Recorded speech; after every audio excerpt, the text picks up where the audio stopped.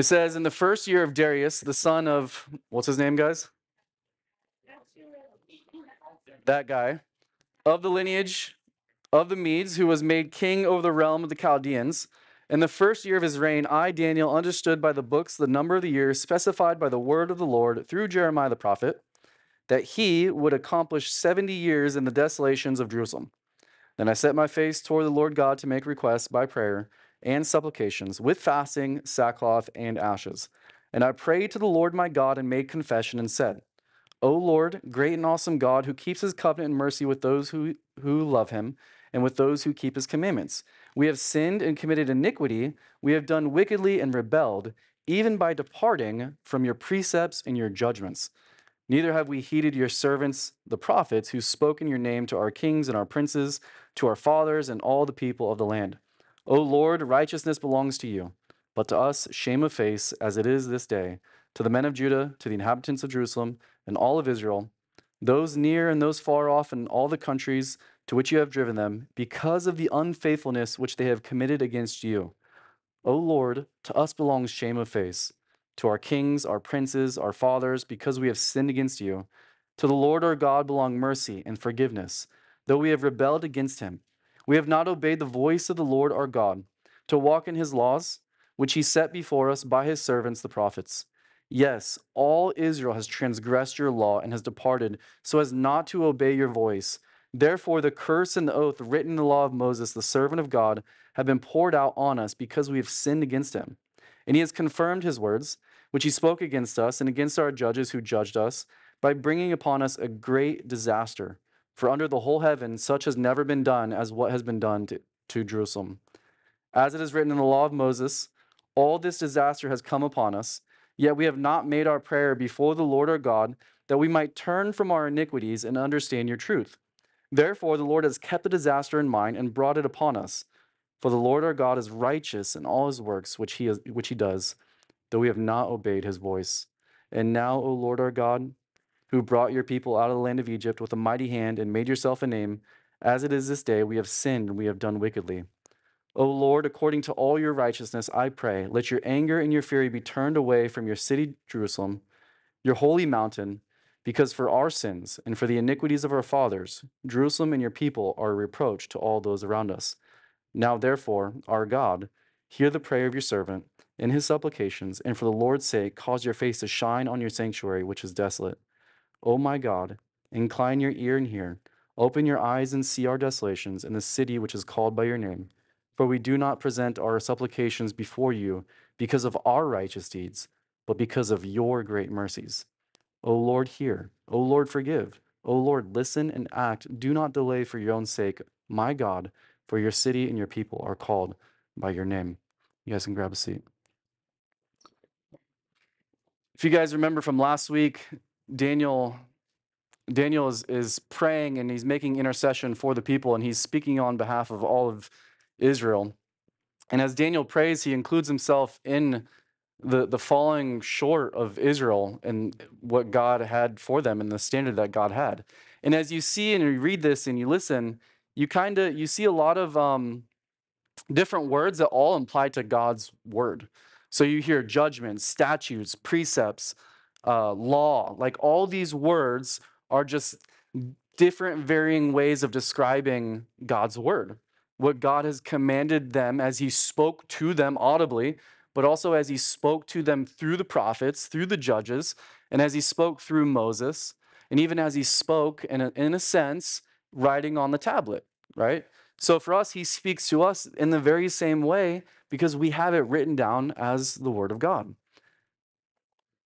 And so he adds himself into the sins and the iniquities because they have fallen short. I don't want to say have fallen short. They have fallen short, but they have transgressed the law and the statutes and the precepts and the judgments and the words of God. And you see that Daniel keeps saying over and over and over again that we have not obeyed your voice. We have not obeyed the things that you've told us to do. And if you remember from last week, what was the one defining thing that caused them to be in this desolation or this disaster, as Daniel describes it both ways, for 70 years? What was the one thing that Israel did that caused that?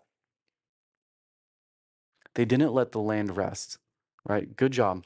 If you remember, one of the laws, one of the precepts, the judgments, I won't say judgments, but one of the commands, it's a better word, that God gave for Israel was every 6 years till the ground, reap the harvest, take from it, and the grounds, the land that God has provided is going to be bountiful. He's going to provide for you. He's going to give you what you need.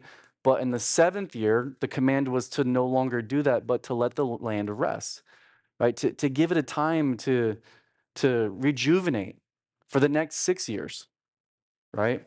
And so we see this as a commonality throughout Scripture. We see it in the very first 2 chapters when God creates the heavens and the earth and everything else that we see. He does it in 6 days, and on the 7th day, he rests. We see it later on when he establishes the Sabbath day for the very first time with Israel. He tells them, look, I'm going to provide you manna from heaven, right? This nice, sweet bread that's going to be, out on the ground. You can go get it every single day. But on the 6th day, I want you to get double portion, because on the 7th day, you're not going to go out. So that double portion on the 6th day is going to provide you for the 6th and the 7th day. Why? Because he wanted to teach them to rest. Is this all about physically resting? No. Is it part of it? Yes. God wants to teach us that sometimes we do need to rest.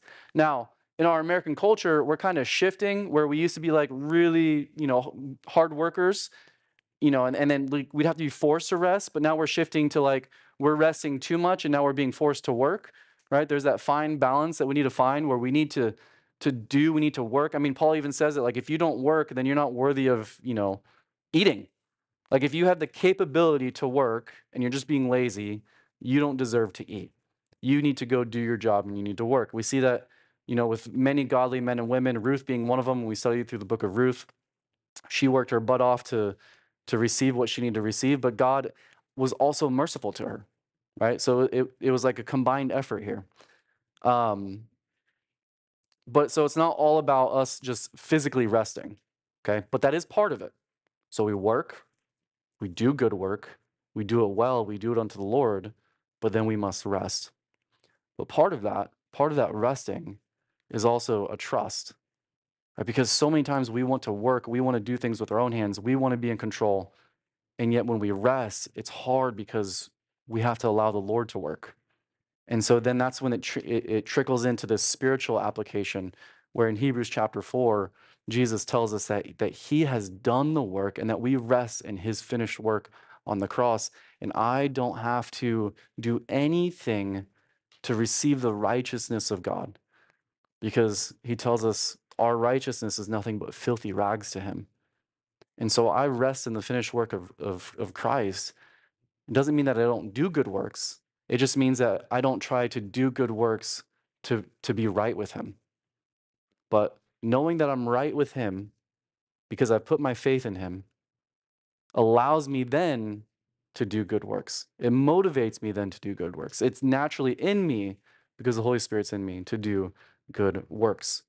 So there's that all throughout Scripture, right? This rest, 6 days, 7th day rest, the Sabbath. And so with Israel, again, going back to that and where we're at here in Daniel chapter 9, is they did not adhere to God's command to allowing the land to rest. And for how many years did they not adhere for the land to rest? You guys remember? Close. 70 times 7.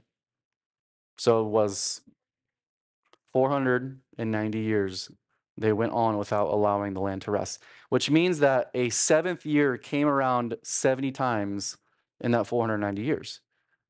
So there was 70, remember last week I couldn't explain this, but essentially that is why they were in captivity in Babylon for 70 years. This was their punishment. This was their correction. As we're going to see as Daniel prays this, and we're going to see throughout Daniel chapter 9 that like God did this as a consequence to their disobedience, but it's not just a consequence, but it's also a correction. They work hand in hand. And so they're learning this, right? Like isn't there a reason why we correct? Isn't there a reason why there's punishment to doing something wrong? Now, as kids, you may not understand this because you're not parents, but you should understand this concept. There's a reason I spank my kid. There's a reason there's a consequence to, whatever it is. He has to go stand in the corner or he loses something. You guys, I don't know, you probably don't get spanked, but you get grounded. I don't know, you lose privileges. You lose, probably the biggest thing is you probably lose, access to your phone or something, right? Um, but there's a reason behind that. It's to teach you something. Because you realize that I don't want to do again what I've done because I don't want to lose out on whatever it is. But sometimes it's not even like parents taking something away or punishing. Sometimes it's just internally in us where we know that what we've done is wrong and the Holy Spirit corrects us. But here there is a consequence, and their consequence is captivity in Babylon for 70 years. In Daniel, if we look in this, Daniel chapter 9, we see here in verse 2 that he is reading what Jeremiah the prophet wrote. You guys remember this from last week? So Jeremiah chapter 25 and 28 or 29, I can't remember exactly. I could probably look at my notes, is where Jeremiah is writing that all this is going to transpire. And they're going to be in captivity for 70 years. And Daniel, because he's a smart guy, he does the math and he realizes, I've been here for 67 years. Meaning, how many years are left? 3 years. So he can see the light at the end of the tunnel. There's only 3 years left. And I think, Daniel's getting excited. He understands now as he's reading the scriptures that God is sovereign, that God is, he's showing him what is happening. And he starts to pray that God he prays understanding God's character and that he's faithful. If God says it's going to be 70 years, it's going to be 70 years. But he also prays understanding that they deserved what they got and that if God did anything else, they would deserve that too.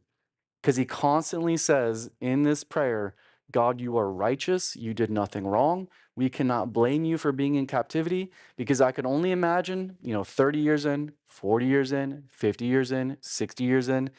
Remember Daniel's life and how hard it was? He was constantly being challenged. It would have been easy to be angry at God and to blame him. But even 67 years in, Daniel is one of the righteous men, wouldn't you say? Like Daniel was a man of God. And if there was anyone to be angry, it would have been Daniel, because I would have blamed everyone else for the iniquity of Israel. Daniel's like, dude, I've been doing good. I've been walking with the Lord. I shouldn't be punished with this. But what he does in his prayer is he clumps himself within the group, within the nation of Israel. And he says, we have sinned. So even though, from our eyes, Daniel's a righteous man, he still realized that he's not righteous apart from God and that he sins too. And so he clumps himself in this prayer saying, we have sinned. And he understands and he prays to God and he confesses, we deserve this. We have sinned. We cannot blame you for any of this. You are righteous. He says this over and over and over again. But God is teaching them a lesson, and we're going to talk about that tonight. But for 70 years, they're in captivity. And in verse 3, it says that he set his face toward the Lord God, and he made requests by prayer and supplications with fasting, sackcloth, and ashes. Now, to briefly go over this really quick, I'm going to ask you a question.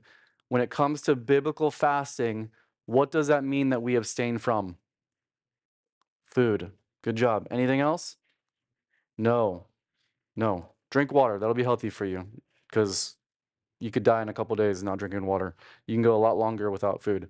But biblical fasting, because Daniel says he's fasting here, and then Jesus even speaks of it in the New Testament. He says, the combination of prayer and fasting, it goes a long way. What it does for us spiritually goes a long way. And so he couples that here, prayer and fasting. But fasting is always about food when it comes to Scripture. Remember, it's not about fasting from sugar. It's not about fasting. I mean, I wouldn't even say fasting. It's not about getting rid of sugar and not eating sugar. It's not about not watching TV. It's not about this or that. Those aren't bad things if you want to, gain new habits. But when it comes to biblical fasting, it's not eating. And verse 4, he says, and I prayed to the Lord my God and made confession and said, and confession is a huge part of prayer. Confession is a huge part of repentance. And as I told you last week, what he confesses is very specific. And I think if we know what the specifics of our sin is, we need to confess that and not just beat around the bush and pretend like, no, we need to confess what our sin is. And he says, "O Lord, great and awesome God, who keeps his covenant and mercy with those who love him and with those who keep his commandments." So he's acknowledging who God is, his character. He's great, he's awesome, he keeps his covenant, he's faithful.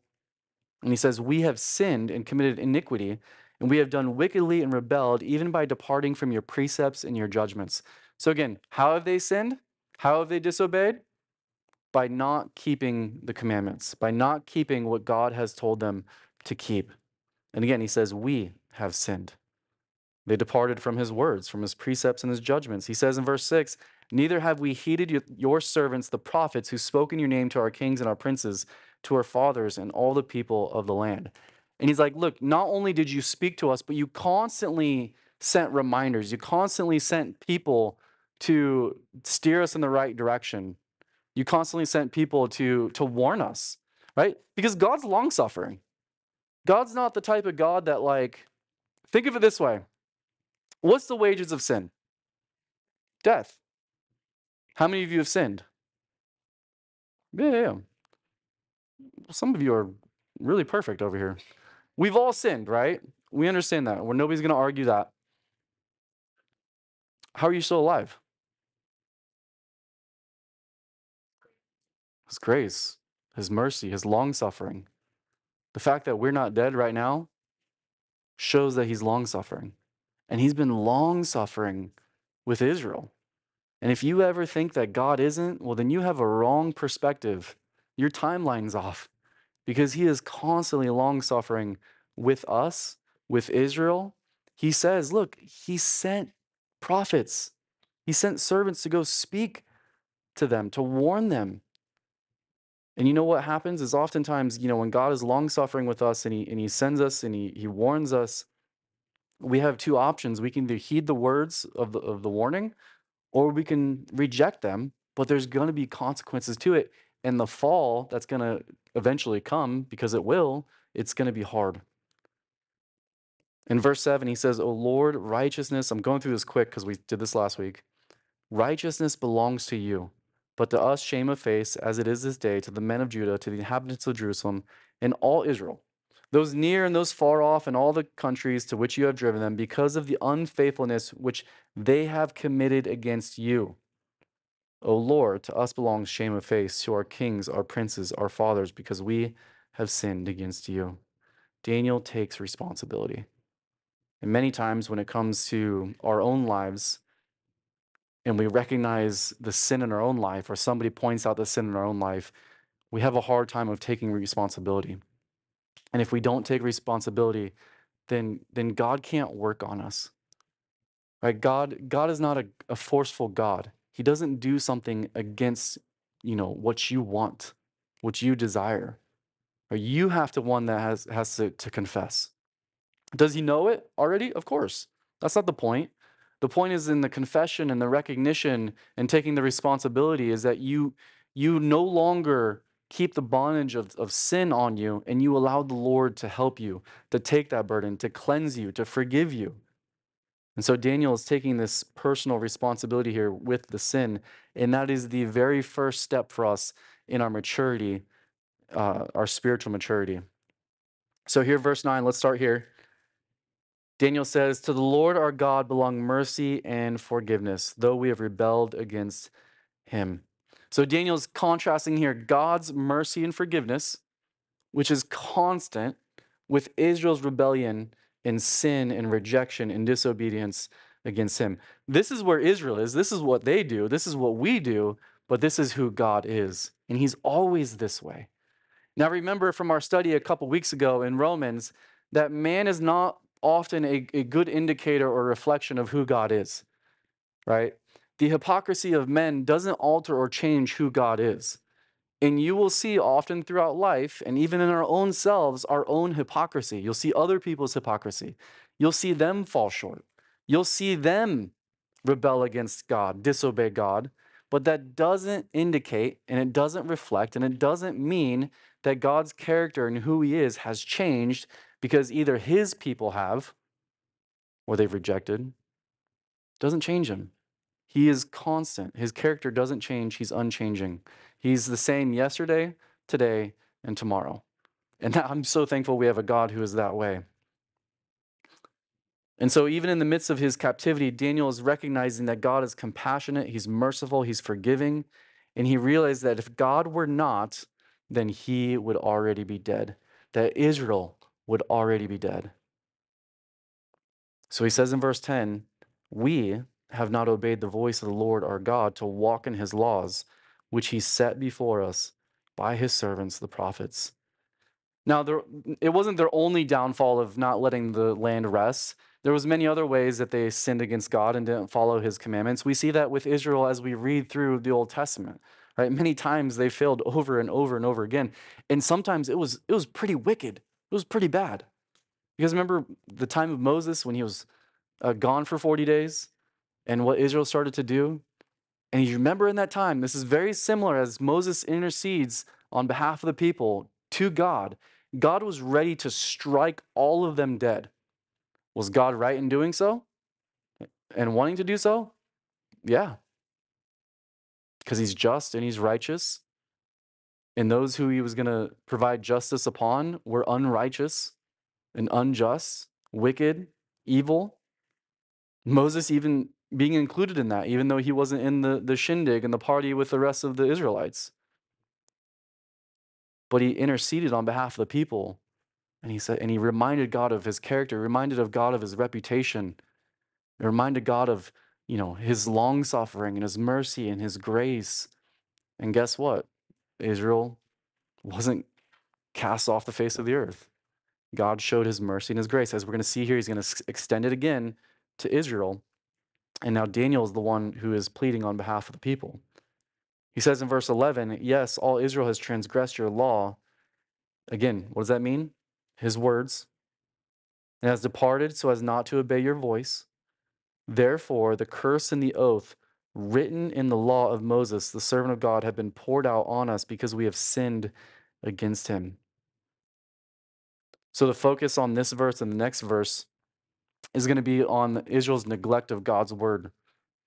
And yet, if you look at the flip side of that, the contrast of that is when we don't neglect and we actually soak in and we obey God's word, God actually blesses us. And so the application here for us, because we can easily just look at Israel and be like, man, they did horrible. It would have been so easy to follow, God's word. They saw him. They experienced miracles, all these things. But yet we, even to a greater extent, have the full counsel of God and his word for us in our own lives. And yet we still don't heed to it. We still don't listen to it and obey it. And I'll challenge you with this. Sometimes it's hard to obey something that you don't even know. And yet you have been given one of the greatest pleasures, just as Romans chapter 3 said, that one of the greatest blessings that the Jews got was that they were given the oracles of God. They had the advantage of having the oracles of God. You have, as a Christian, as a person, I should say, in 2024, right in your lap, you have the oracles of God. And yet many of us don't know what they are because we don't take the time to read them. We don't take the time to soak them in. But yet if we knew them, we should obey them. And there's a blessing from that. God blesses us. And God, listen, when we obey the word of God, the blessings aren't like, oh, God, like I just found $100 bill, like God's blessing me because I'm being good. No, that's not it. What it actually is if you find out the wisdom in everything that within Scripture, is it's good and healthy for your life. It's good and healthy for your physical life, your mental life, your spiritual life. Do you understand that everything that God has given us for instruction is for our godliness, for reproof, for our edification, for our growth? Like it is the best thing for you. And yet we try other things. And there's other things that help. You can eat healthy, you can exercise. That's all good things. And even the Bible tells us to do that. But the best thing for us is to know God's word and to obey God's word. And he blesses us with the wisdom of those things. Because death is found in rejecting God's word. And with death doesn't just come death, but the things that trickle from death.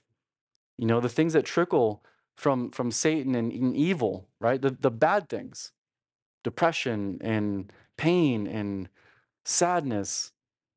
And it's not to say that once we start to read God's word and obey it, that all those things have magically disappeared and we'll never have to fight with them again. But there is something to be said that when we do obey God's word, that there is a blessing because it's the healthiest thing for us, for our bodies, for our minds, for our souls. And I think those of you who have walked that path, you know that. You can understand the difference. And I think if you're sitting here tonight and maybe nobody even knows this, but you're just having a hard time and life is just down right now, I want to challenge you. Where are you at with knowing the Word of God? Because when you know the Word of God, you know who He is. And where are you at with obeying the Word of God? Where are you at with some of the instructions and the wisdom that is found all throughout Scripture? Because it's in there. A lot of it is in there. So again, he says in verse 11, yes, all Israel has transgressed your law and has departed so as not to obey your voice. Therefore, the curse and the oath written in the law of Moses, the servant of God, has been poured out on us because we have sinned against him. So in the books of Leviticus and Deuteronomy, God gave warnings to Israel. Remember, God's long suffering. So he doesn't just, you mess up and boom, you're gone. No, he's going to be like, hey, dude, you messed up.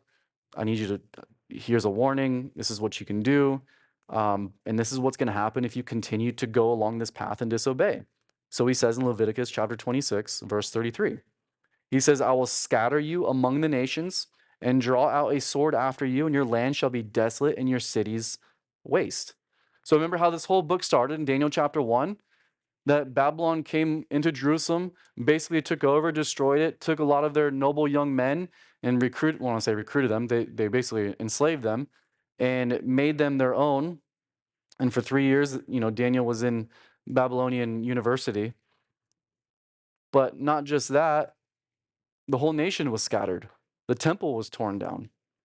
This was their consequence. This was their punishment. And God warned them, if you continue to do this, I will scatter you among the nations. So God used Nebuchadnezzar. He used the bad for his good. This is what happened.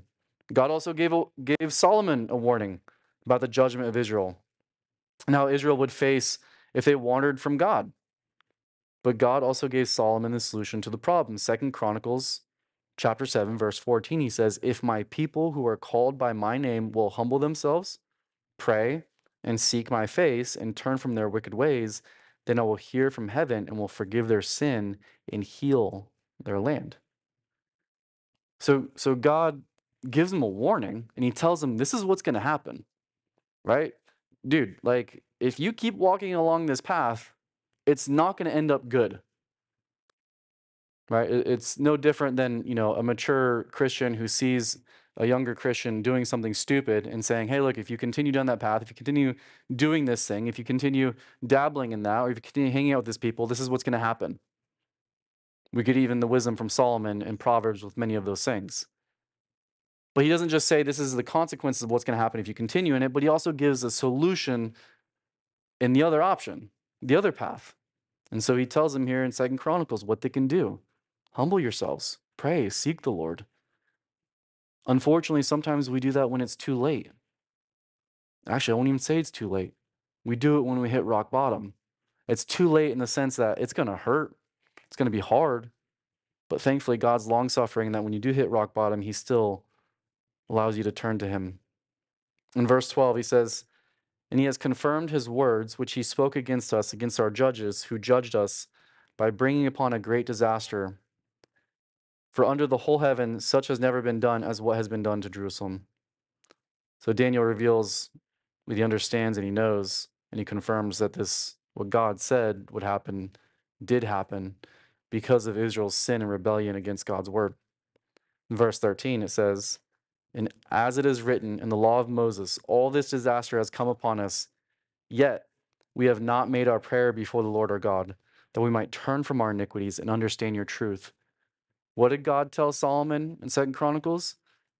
This is what you should do. This is the antidote. This is the solution to the problem. If you call on my name, humble yourselves, pray and seek my face, and turn from your wicked ways, I will hear from heaven, I will forgive your sin, and I will heal your land. So then what does Daniel say in verse 13? He says, "We have not made our prayer before the Lord God, our God, that we might turn from our iniquities and understand your truth." He says, we haven't done that yet. And so this is why Daniel's pleading on behalf of the nation, and he's casting this prayer before the Lord. And this is a beautiful prayer, guys. Like, this is a great example of how we should pray. He's confessing his sin. He's owning up to it. He's not blaming God. He's coming reverently before the Lord, understanding who he is in comparison to who God is. Yet he's still able and capable of coming before the Lord because God is gracious and allows us to stand before the throne of grace. But yet he also he trusts and he banks on the character of God as he's making these requests known to him, knowing that this is who you are, Lord. This is what I believe. This is what I trust in. This is who I know you to be. And he says at the end of verse 13, if we turn from our iniquities and understand your truth. So Daniel views the goal of God's discipline as this disaster has come upon them and nothing like has been seen before under heaven, as teaching them an important lesson, but yet they haven't learned the lesson yet. And I think we need to understand when we do get disciplined, there's a reason behind it. And we have to know what the reason is. We have to learn from it. Many times as you know, my kids are growing up, they're young, you know, I'll discipline them for something. I'll explain to them why.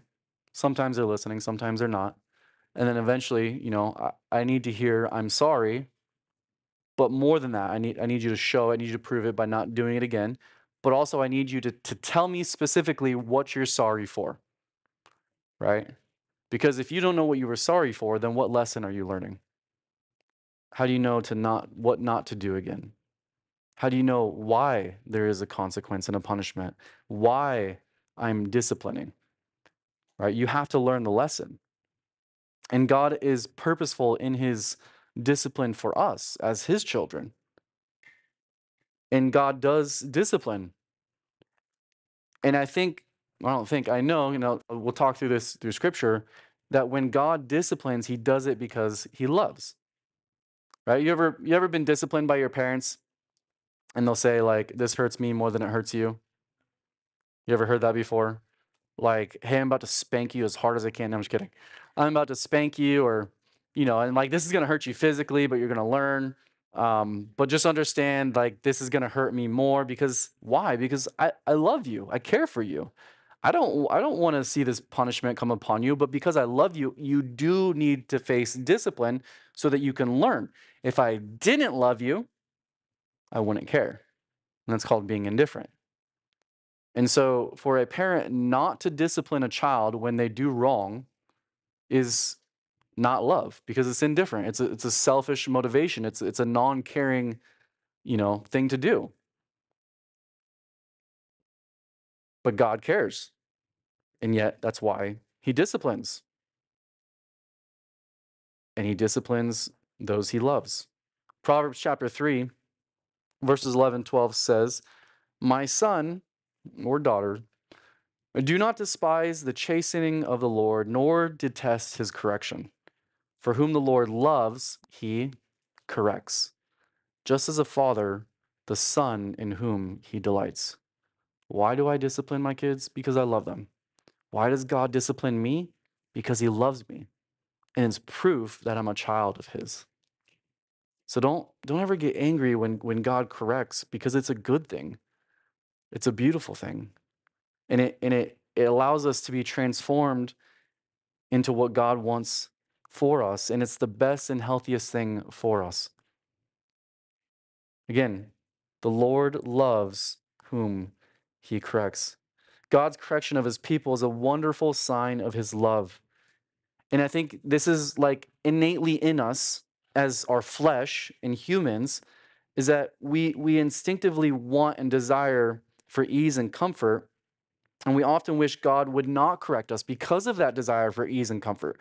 Because being corrected is not like a comforting and easy thing.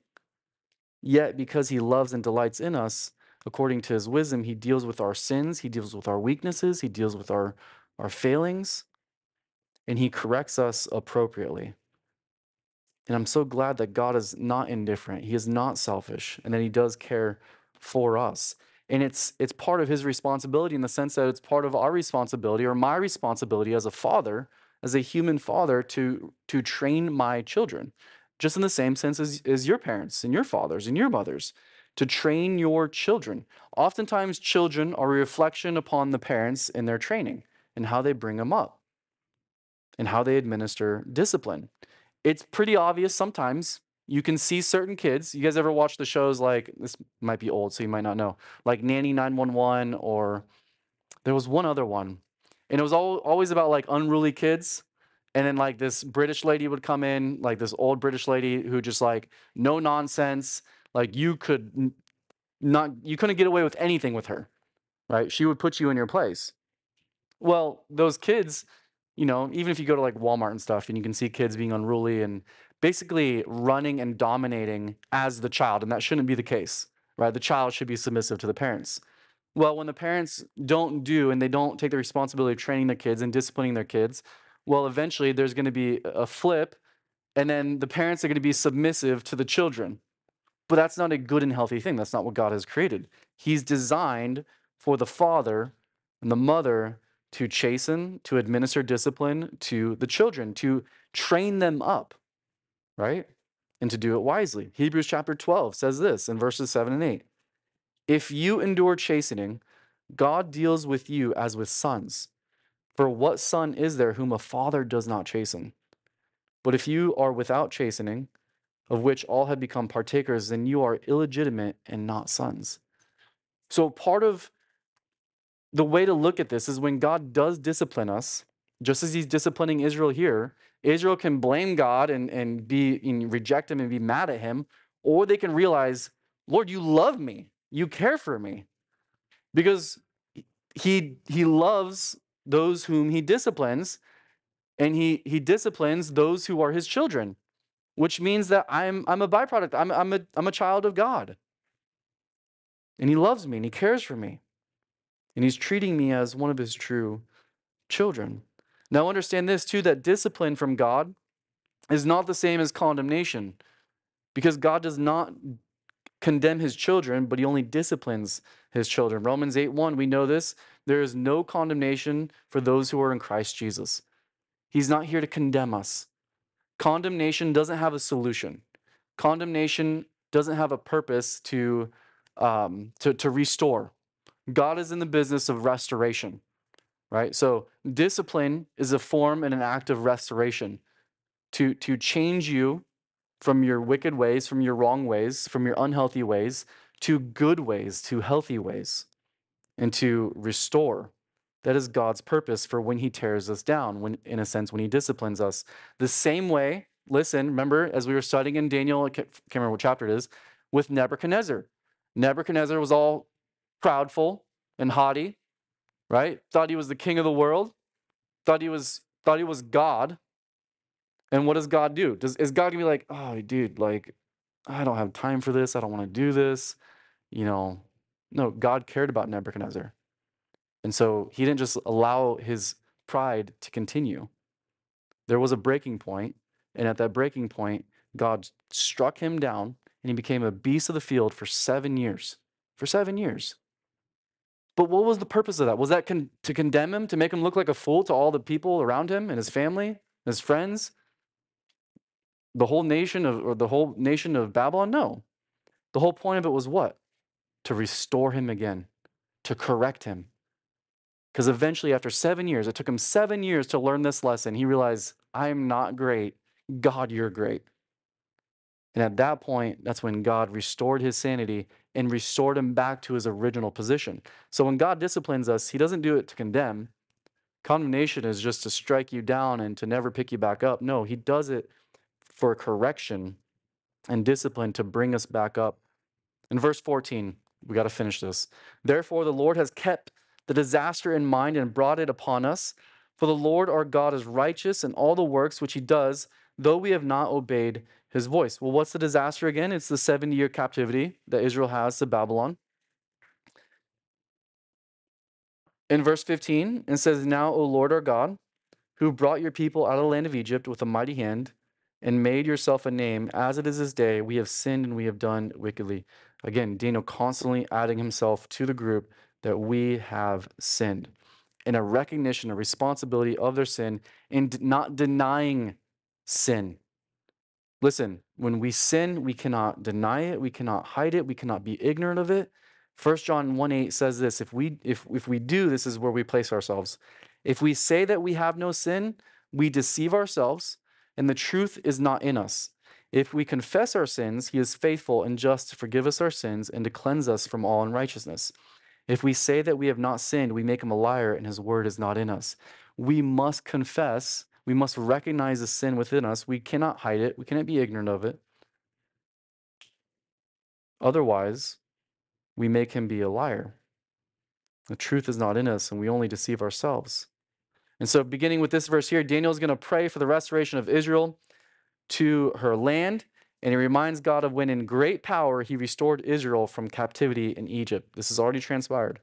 In verse 16, he says, O Lord, according to all your righteousness, I pray, let your anger and your fury be turned away from your city, Jerusalem, your holy mountain, because for our sins and for the iniquities of our fathers, Jerusalem and your people are a reproach to all those around us. Daniel, again, always throughout this prayer, acknowledging God's justice and disciplining them the way that he did. In verse 17, now therefore, our God, hear the prayer of your servant and his supplications, and for the Lord's sake, cause your face to shine on your sanctuary, which is desolate.